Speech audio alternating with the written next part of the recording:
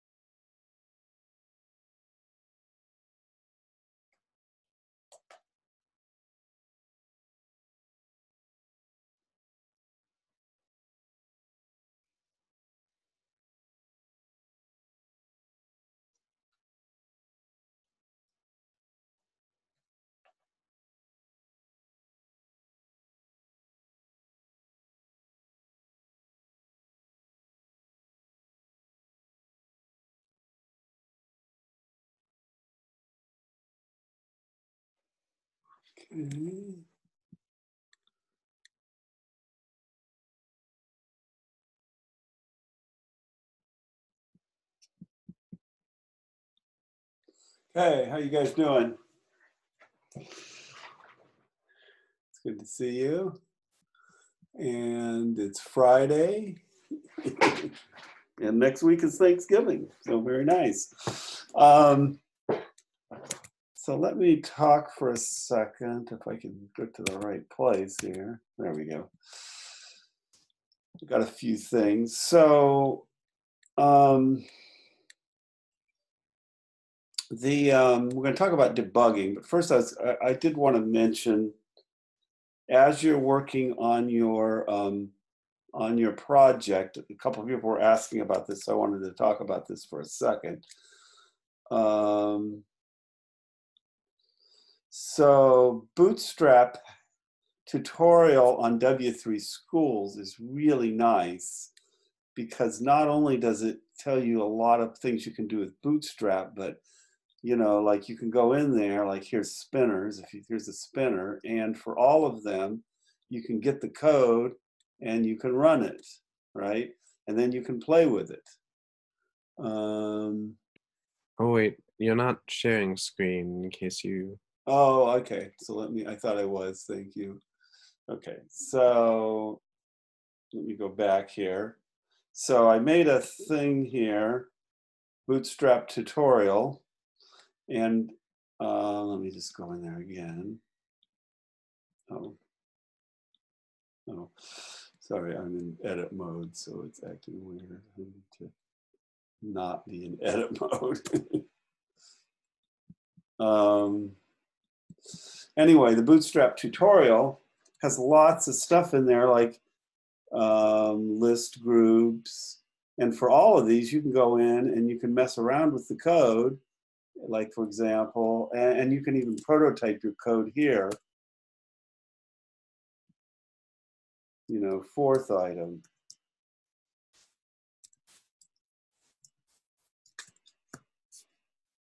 Run, right?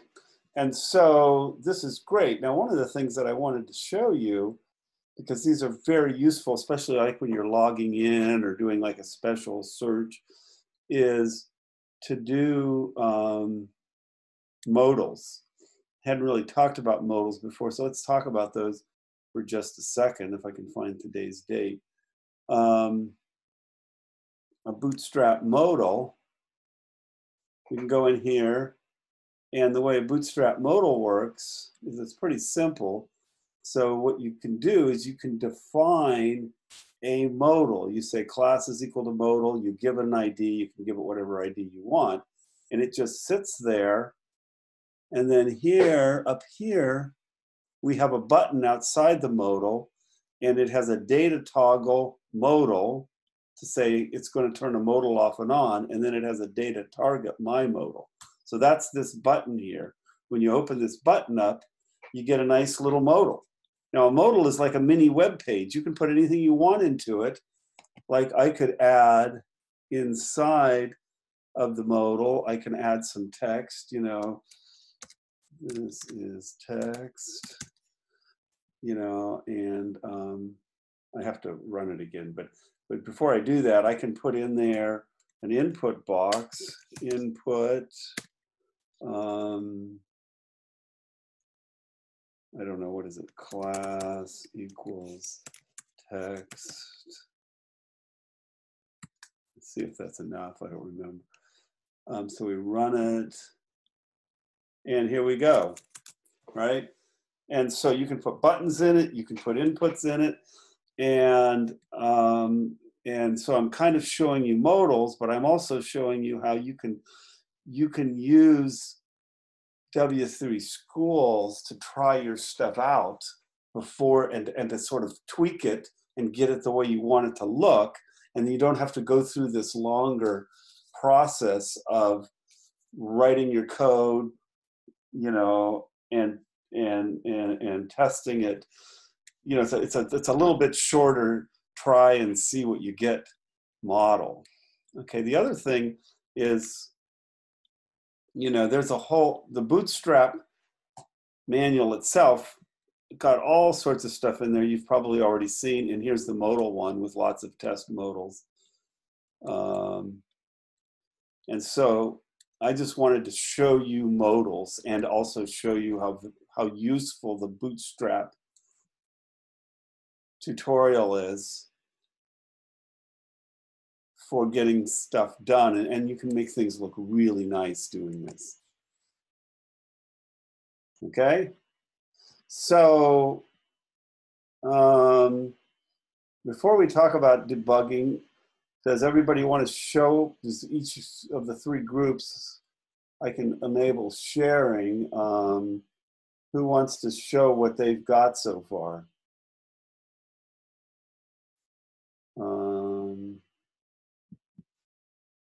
Hang on here, let's stop sharing with the wrong button.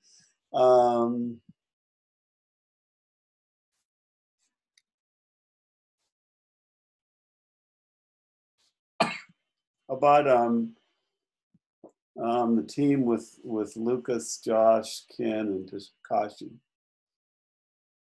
Show us what you got. Okay, I'll share screen then.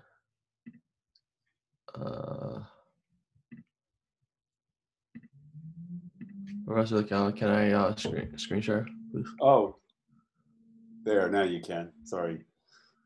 No, you're not allowed to. So this is what we have. Once we run the server and when we run, we have this modal that pops up. We still haven't figured out the login, but we can register. So we can be like, Kanazawa. Then, any password like 1234GH or something. And I'd be like, I'm from, then sign up. And then wait, it was working like a few minutes ago. Sorry, I don't mean to laugh. Yeah. This is the bane of demos, right? Mm-hmm. Well, here, can you choose another group and then we'll quickly try to fix this, because I think Okay. it was because we just changed like the new file. Okay. Yeah. All right. So Jimmy, you could stop sharing. Yeah, Jimmy, Charlie, and group.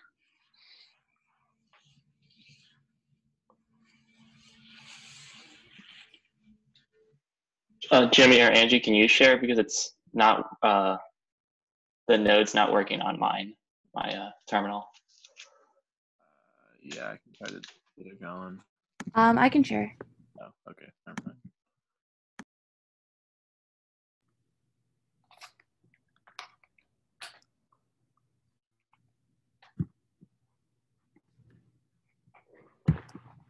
So we had like the search. So far just kind of search like artwork, and then it'll show up as pictures. So we have so far. Nice. You can search it by kind of any of the parameters. So like, yeah, that's how this is working so far. Nice. Now, of course, some of the matches come up with a lot. Do you just put them all up there? Or? Right now I do, but I originally had it limiting 20, but I just figured it might be easy to. Yeah, what would be nice, of course, is you could have like buttons on the, show 20 at a time, Mm-hmm. and then have a next and previous button at the bottom, right, or something like that. Yeah, definitely. Because if you try to display 1,000. Yeah, it takes a really long likely time. to crash somebody's browser and screw the internet.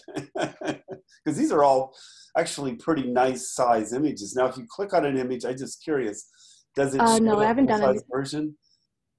Try it. We don't have that for this version, I don't think yet. Try it, because to some extent, if you reference an image and click on it, I think in some contexts but it's not working when it doesn't do anything. It doesn't look like it's working right now. Okay, I think you can do that fairly easily. You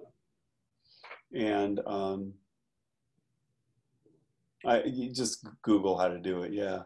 Sounds good. So that's pretty nice. Awesome. Very good, I am very impressed. Okay, so let's see the third group, what you've got going. I can share my screen.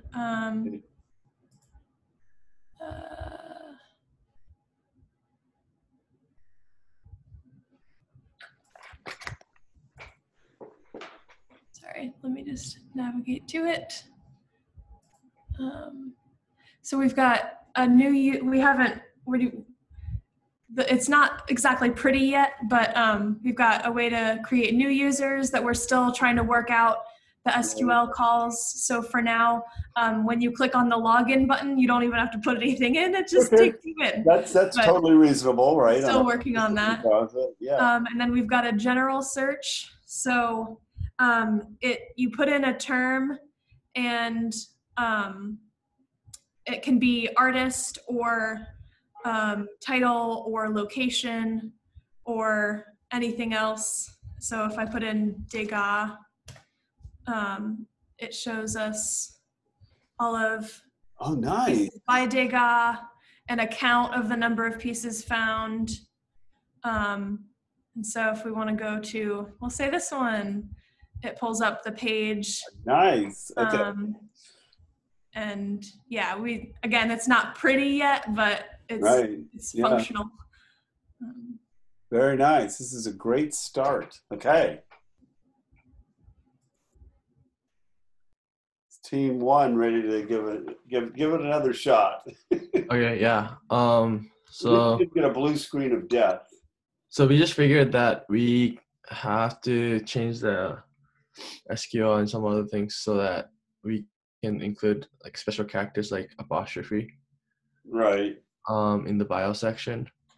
So if I do I am from Japan, it works.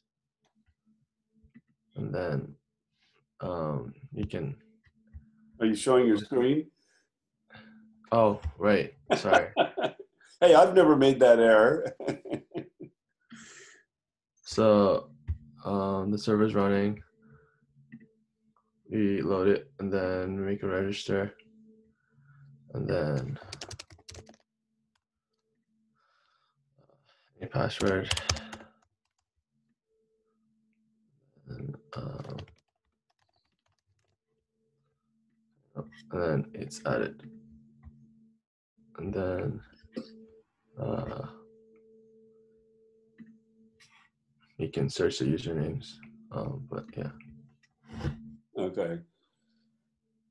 Which, of course, you're not going to want that to work really for the, I mean, Yeah. you might want to have a search of usernames, but you're not going to want to have people able to edit and delete them, right? Yeah, we're at the very minimum stage. Right, yeah. So you're working more on the user side, and the other teams have been working more on the search side, which is fine. I mean, those are just different approaches.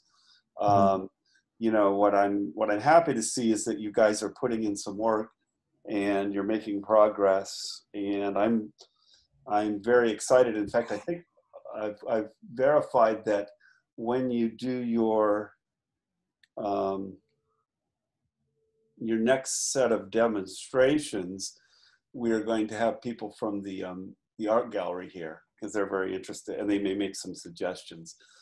And so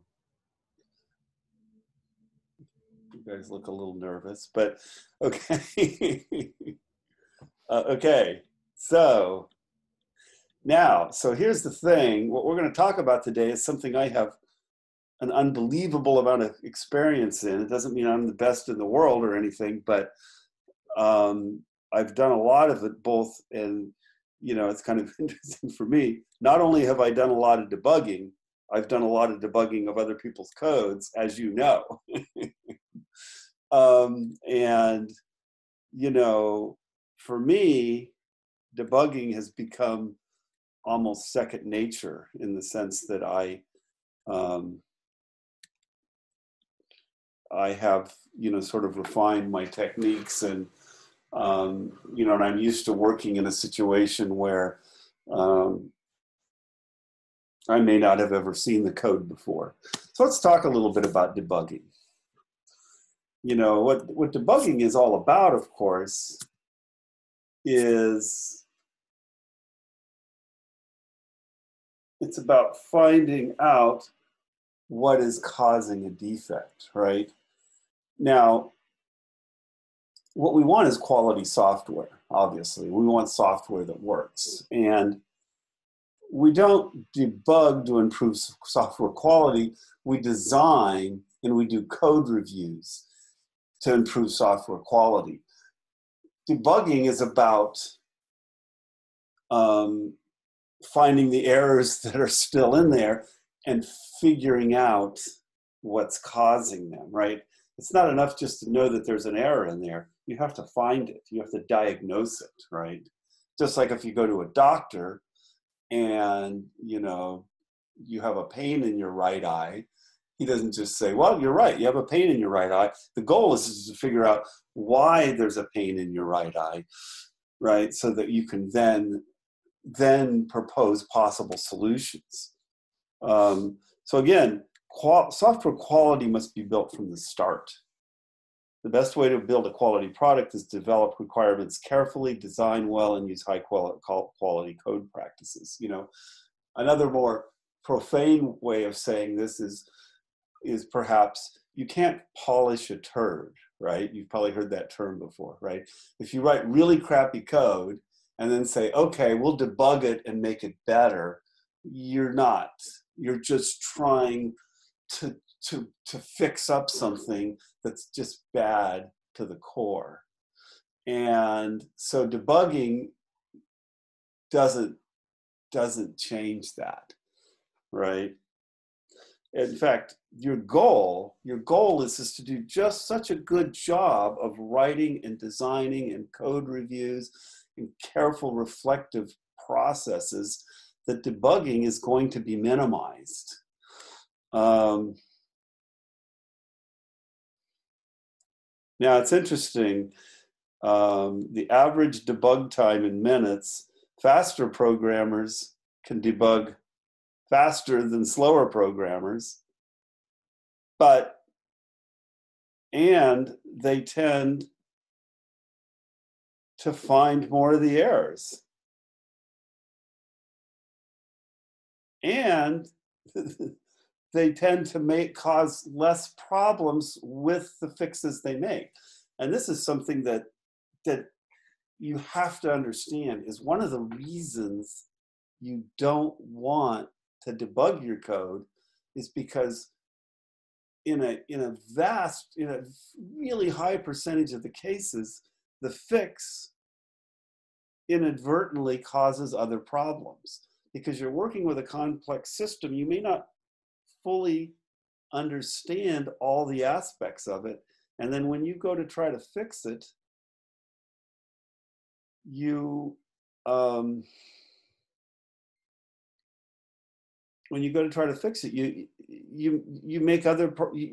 understand the full domain, and you make changes that break something else. So now, one thing about defects is you can see them as opportunities, right? When you have a defect, it forces you to look at the code and figure out how it works. It also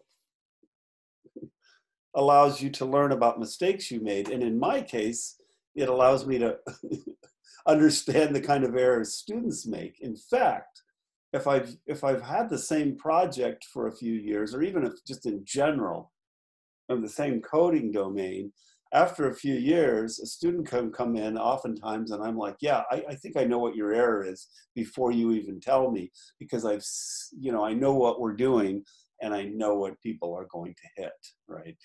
And so you learn.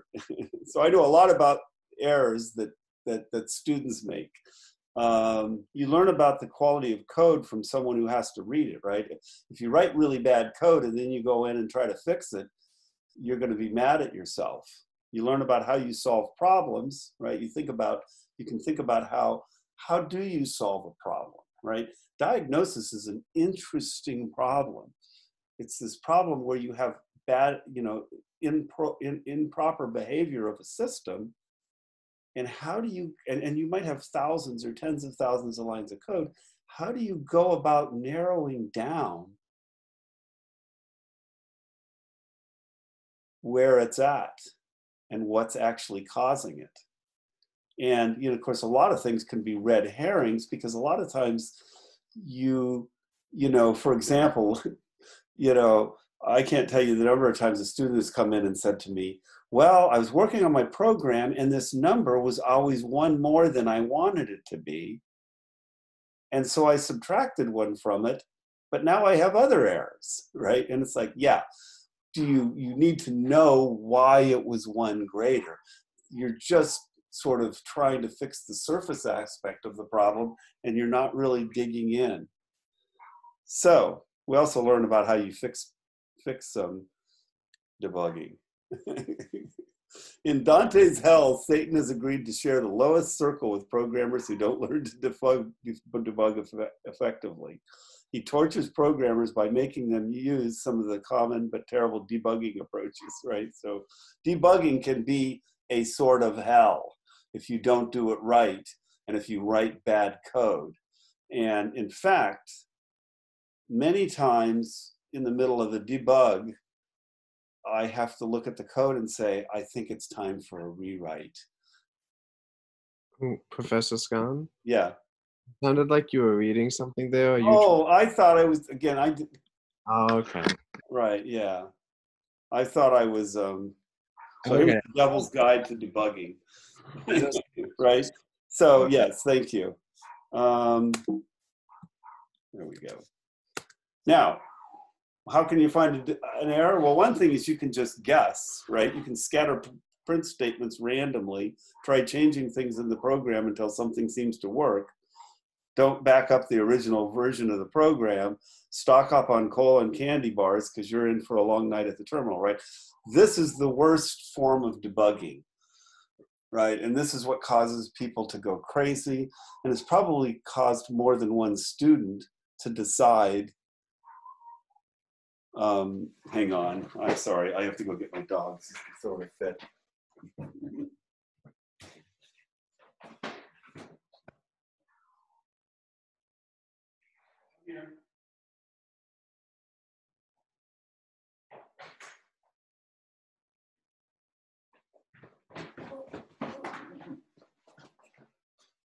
Thank you. So, you know, if you go about if you don't go about it right, it's the most frustrating thing in the world, and I've felt that frustration before. Now these are sort of, I suppose, a little bit of satire. Another thing you can do to try to debug is say, I don't want to waste my time trying to understand the problem. I just want to find out something that's wrong and try to tweak it till it's right. Okay. This never works. You have to understand the underlying reason. You know, this is like if somebody came in and they said, and the doctor said, oh, they have a fever, let's just put them in a tub of ice. And if we can get their temperature down, then everything's going to be okay, right?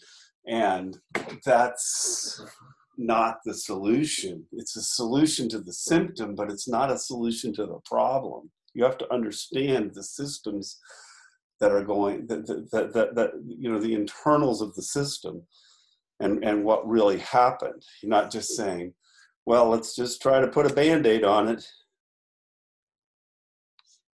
Right, so here we go, x equals compute y. If y is equal to 17, x is equal to 25. So this is some fix somebody did because they noticed, well, when I was 17, I got the wrong answer. So I'll just sort of fix it, right? I'll fix it for that case. Horrible solution. Whose fault? Now, here's the thing. And I've been down this road many times. I can remember early in my days,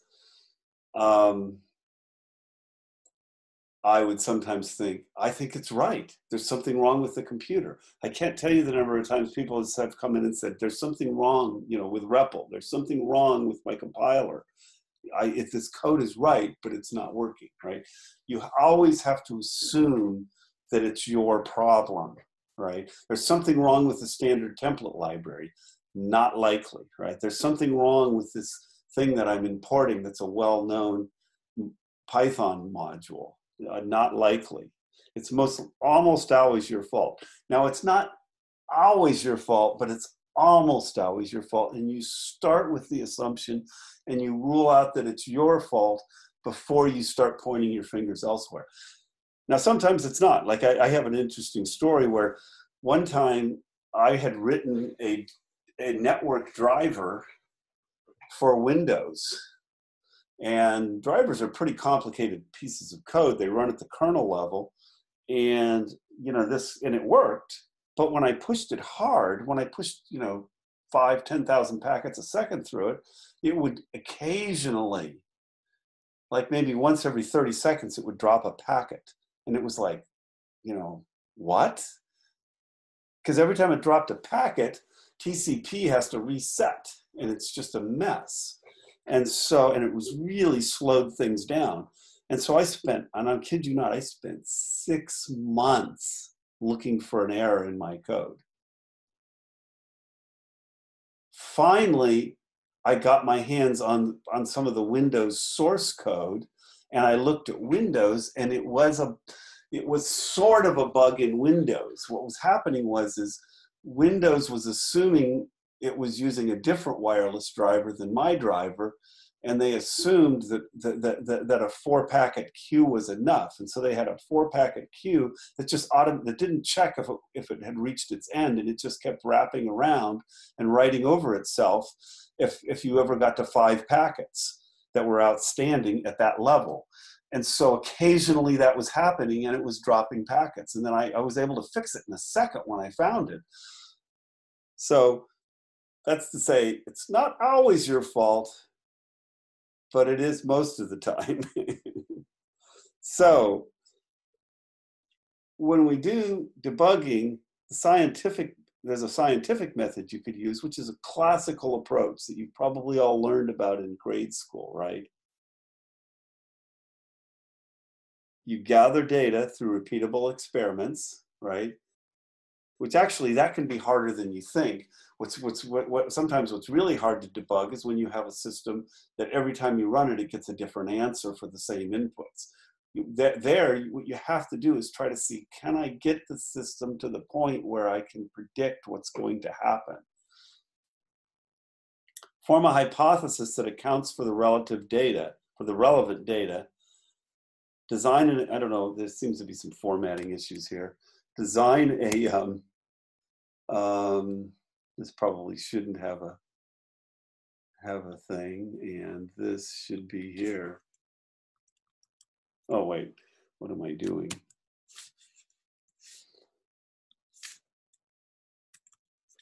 I think that will make it look a little better. Design an experiment to prove or disprove the hypothesis, and then prove or disprove it, and then repeat it as needed, right? So you gather evidence, you come up with hypotheses, you test those hypotheses. Classical scientific method. So to put it in terms of debugging, stabilize the error. What do you think stabilize the error means?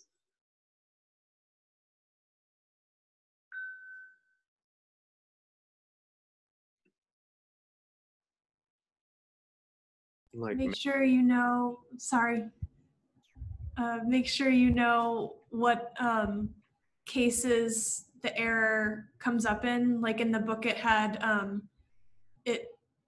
one that had hyphens, and so Right. it had to like test several different things to figure out that the hyphen was what was causing the error. Right. So you want to find, you want to have some level of predictability, right? Because if you're at the state where it's like, I have no idea what I'm seeing, then you have no way of moving forward. So you find some common element that you can, that seems to be stable across the tests. Locate the source of the error, the fault. How do we do that? Gather data that produces the defect. Analyze the data that's been gathered. Again, form a hypothesis. Say, okay, this is the data we got. Let's look at it and see what's in common. Let's see what's different. And let's see if we can come up with, we say, well, when we see this, it happens. When we don't see this, it doesn't happen, right? And then from that hypothesis, see if you can come up with a way to prove or disprove it, right? Say, okay, well, if I'm only seeing this when I do this, and I'm not seeing it when I do that, let's do a bunch of experiments that test that theory and see if that I do have that predictability, right? So if you can come up with a way with a prediction that works, you've learned something.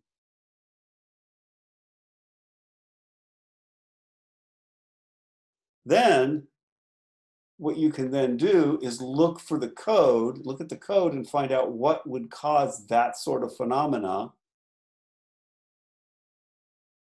and then test it. You say, oh, I see this. Let's check to see for sure if what I'm seeing in this code is explained by the tests that I made. And if it is, you fix the code and test it. And a great thing to do when you have an error is to say, I see what I did there. I wonder if I did the same thing somewhere else. Because oftentimes you make the same mistake more than once, because especially if it was a misunderstanding that caused you to make that mistake.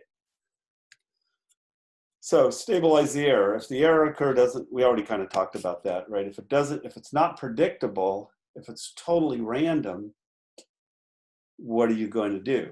Now, sometimes you can end up with fairly random errors, and there's oftentimes an explanation for that, and that is in a language like C++,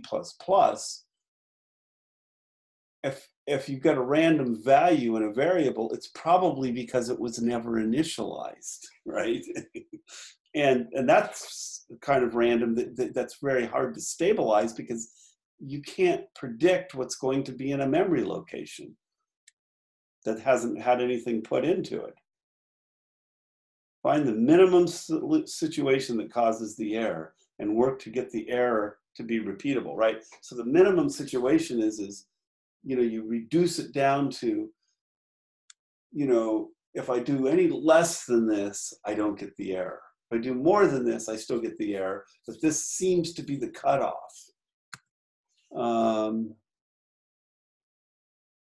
Okay, look at for finding the error, look at the output in the code and hypothesize about possible causes, create test cases to test your hypothesis. You say, well, okay, my hypothesis predicts that if I do this, this will happen. Test that out. Refine and retest until you have verified your hypothesis. And again, the underlying goal is to really understand what's going on, not even just finding the error, because if you just say, well, it's this line, you might really not understand the bigger picture. Use, tips. Use all the data available in making your hypothesis. Refine test cases that produce the error, right? Make them more and more specific. Find out exactly what the cutoffs are.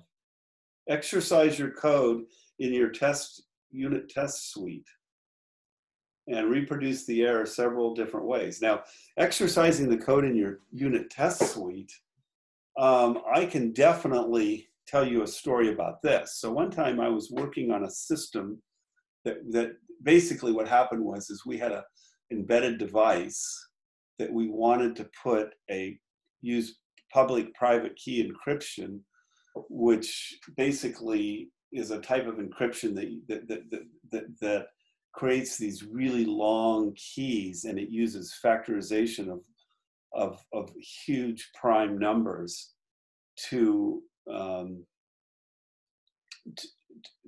in the process of decrypting, without going on in any detail.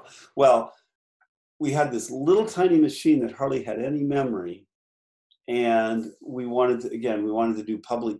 It only had 65K of RAM inside the entire device for everything, and we were using like 60K, so there was only like 4K left. So I got this open source software that did public key encryption, compiled it, and it took 100K. So just that one routine was bigger than our entire memory. And so we said, well, what are we going to do now? Well, I said, I can rewrite it to be really efficient in C, and just in pure C. And so I spent a couple weeks, and it was a lot of work because you're working with prime numbers and numbers in general that have 300 to 500 digits, right? So I had to be able to multiply, divide, add and subtract numbers in a small amount of memory, code-wise, that were these really large numbers. So I had to write the equivalent of what's called a big num routine, which allows you to have basically numbers that have unlimited precision. In my case, they didn't need to be unlimited, but they needed to be literally, numbers that were 1,000 digits long. And so I wrote the code to do multiplication, division, adding, and subtraction on big numbers, which of course were big, long arrays of bytes. And it worked.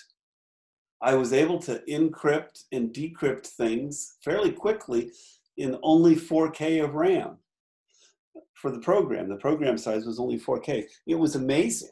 I mean, I wonder if I still have that code somewhere. It was some of the most amazing code I've ever written. I thought, yes, it works. I said, but I better make sure it works.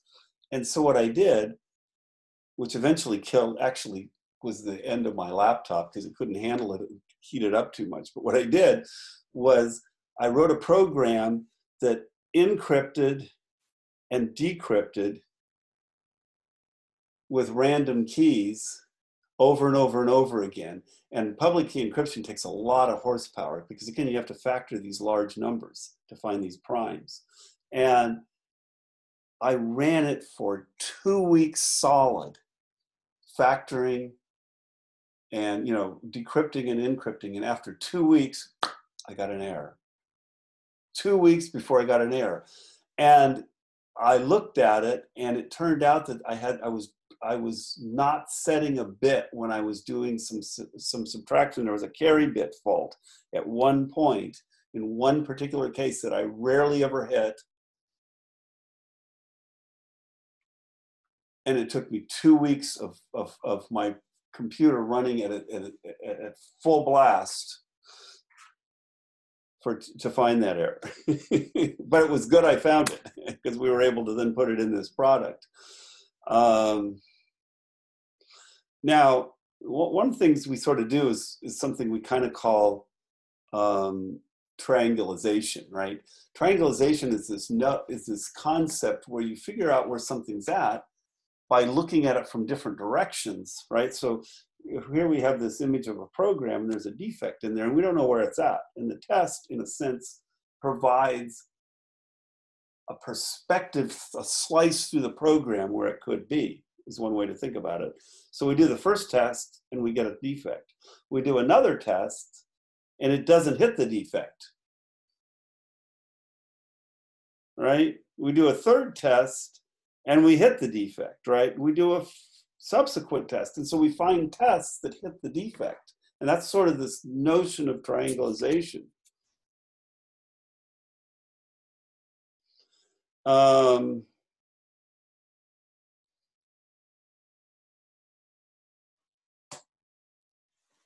So what are some tips? Generate more data to generate more hypothesis, right?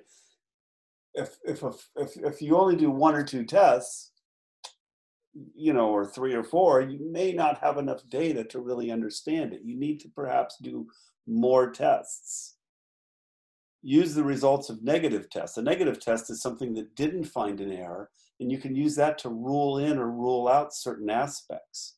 You might want to talk to other people, brainstorm for hypothesis. You know, oftentimes, in fact, I can't tell you the number of times that students have come in and they've been working and working and working and working on something, and they're stuck and it's not working, and they come in and they talk to me, and I say, okay, you know, rather than hopefully being a good teacher, rather than just find the problem for them, I ask a few questions and we talk about it for a while, and I say, please explain to me what you think is going on. And as they're explaining to it, all of a sudden their eyes get wide and they say, oh, I think I know what it is now, right? So just talking to other people can be huge. Sometimes it's good to keep track of things that worked in the past and make a list of them and try those sort of things in the future. And again, you can narrow the suspicious region of code. Now, this is one of the reasons, by the way, to build your code a little bit at a time and test it, because then you have less code to be suspicious when you encounter an error. This is usually what I do. I don't write, 300 lines and then say, does it work? Always be suspicious of areas where there was defects before, because defects mean the code had a fundamental problem, and when you fixed it, you may not have fixed it right? Check code that's changed recently, right? If you hadn't had a bug and then you did, it's a good chance it's in code that was recently changed. Expand the suspicious region of the code, integrate incrementally. This last thing is what I was talking about, is that if you do little pieces at a time, you have less code to worry about when you're looking for the bug. Check for common defects, right? Over time, you learn these are the sorts of problems that occur, right? Somebody didn't initialize a variable. Somebody had the wrong range on a loop, right? Somebody didn't make the array as big as it needed to be, and you went off the end, right? There's a whole list of things that are common types of errors, and oftentimes these are language specific, right? Different languages, like you can't run off the edge of a Python array, but you can a C++ array. Take a break. Sometimes you have to take a break. In fact, a lot of times the hardest problems I've ever solved has been when I'm out for a bike ride or for a walk in the woods, or I wake up at 5 in the morning and my brain actually works better, and it's like, aha. Now, there is something called brute force debugging, sort of a last resort thing. If everything else fails, throw away the section of code and redesign or recode it from scratch. Definitely have done this before. And, you know, if you've got a pesky piece of code that you can't get to work, again, I was one time writing a wireless driver, and I had this big routine, and it grew bigger and bigger, and it was up to about, you know, probably a couple hundred lines of code, which is a lot of code when you're inside of in a driver that's responding to system interrupts and has to run really fast anyway. And I had errors in it, and finally I just said, I'm starting from scratch. I rewrote it, and it was so nice, and I never had an error again in that code.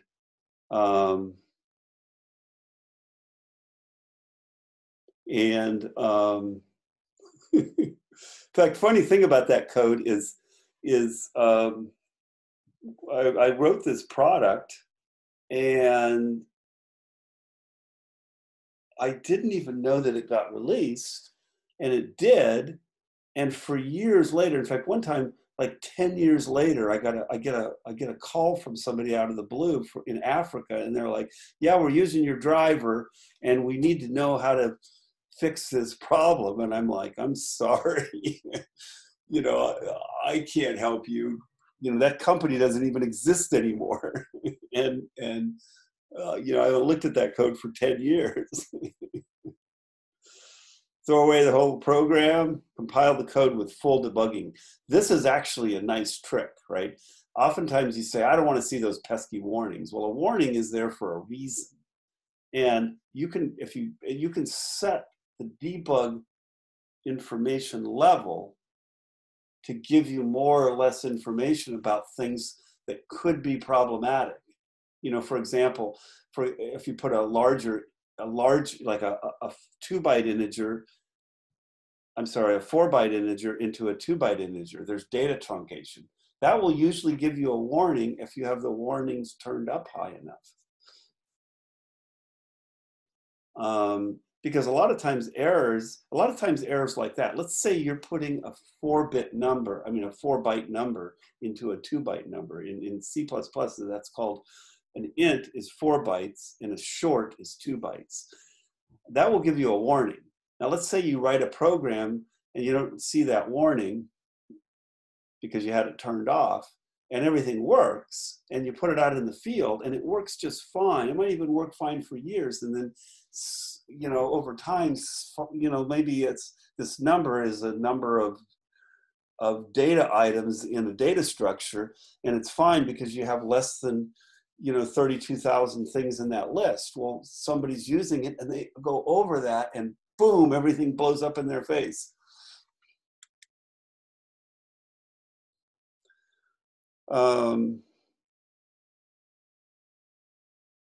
So turn on the pickiest warning level. So I want to see what else is here because we're kind of almost out of time. So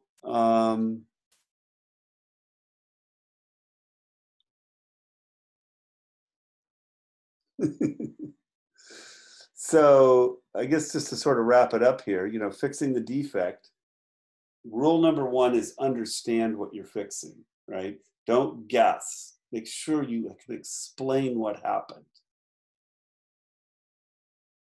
So, and understand the overall program, not just the problem, because if you're just looking at an isolated piece of code, you may not know how that changes affects everything else. Confirm the defect diagnosis through testing. Relax. Save the original source code, which isn't going to be a problem if you're using get. Fix the problem, not the symptom. Change the code only for good reasons. So that's sort of just lessons to learn as you do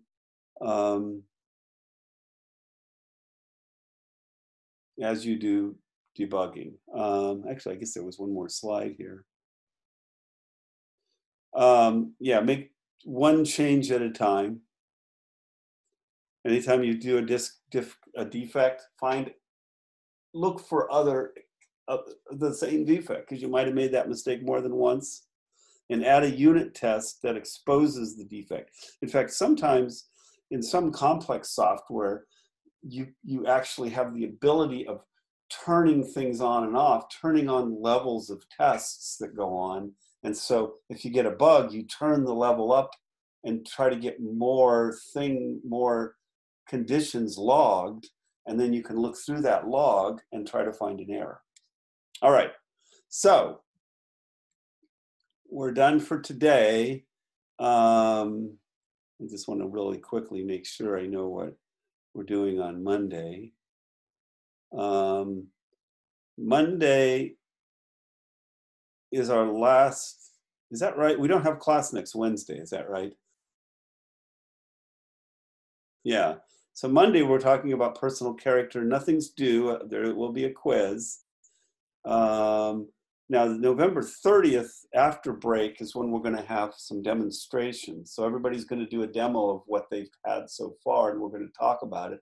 The art people will be there, Caroline and Jody, and that's what we'll do. So enjoy your weekend. I'll see you on Monday. Thank you. Bye. Thank you. Thank you, Professor. Yep. See you later.